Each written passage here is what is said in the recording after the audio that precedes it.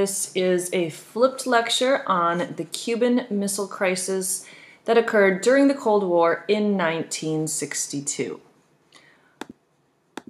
All right, so to begin with, let's give a little bit of background on Cuba. Now, Cuba had had a dictator named Fulgencio Batista since the 1940s. He was pretty unpopular with the masses of Cuban people, and in 1959, a young man named Fidel Castro led the Cuban rebellion to overthrow Batista.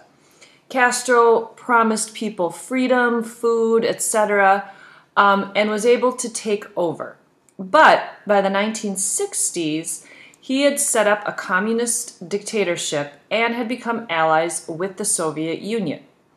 That did not sit well with the United States because Americans feared the Soviet Union would use Cuba as a base to attack the United States and start spreading communism in Latin America. You need to remember that Cuba is very close to the United States, only 90 miles off the coast of Florida. So there was a response by the United States government. Now, President Eisenhower, who had taken over for Truman and was president in the late 1950s, he authorized a secret plan to deal with the threat of communism in Cuba.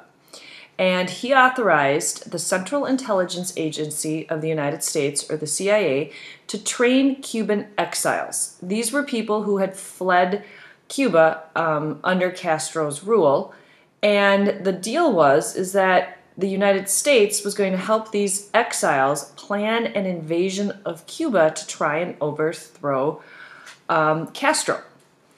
Okay, well, the plan never came to being while Eisenhower was in office, so Kennedy, when he took over from Eisenhower, ended up approving the final plan of the Bay of Pigs, which was a big mistake of his.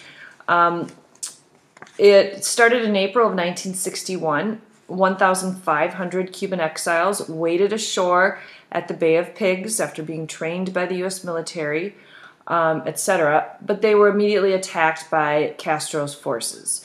The United States did not send any military aid to them.